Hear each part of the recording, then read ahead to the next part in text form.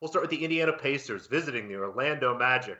The Magic coming off a third win this season over the Boston Celtics. They're 6-point favorites hosting the Indiana Pacers, minus 220 on the money line, with a total up at 234. Again, this Pacers team without Tyrese Haliburton has really been tough sledding for them, hasn't it, Chris?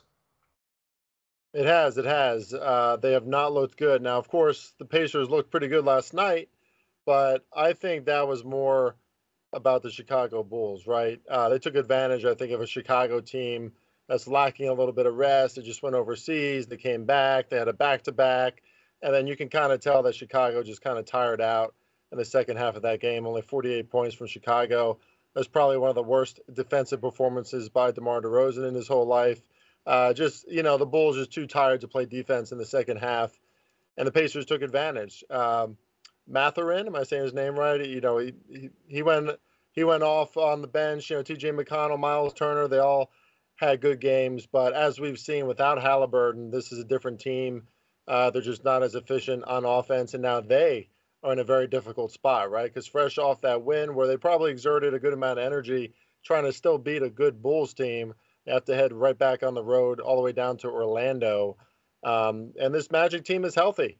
And the Orlando Magic, probably among all the bottom tier teams this league, because they're still, 12th or 13th in the standings in the Eastern Conference.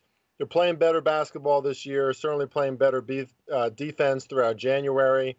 And they're going to have a serious size advantage here tonight as well. I mean, they almost always do against the Pacers, but Pacers have won these first two battles, right? So maybe this matters a little more to the Orlando Magic than it does to the Pacers, especially off that back-to-back.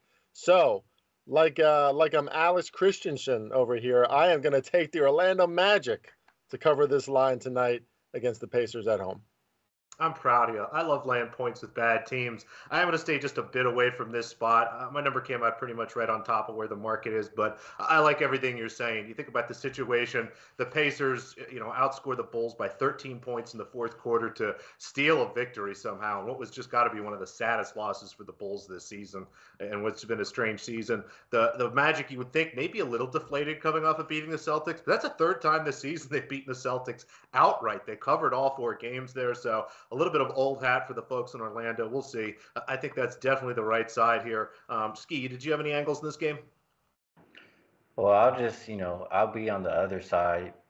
I'm not on the other side, but I'll try to make a case for the other side. And really, it just boils down to I don't trust the Magic as a team to lay points with. They're not that great defensively, and I just don't think of them as a team I want to be winning by multiple possessions.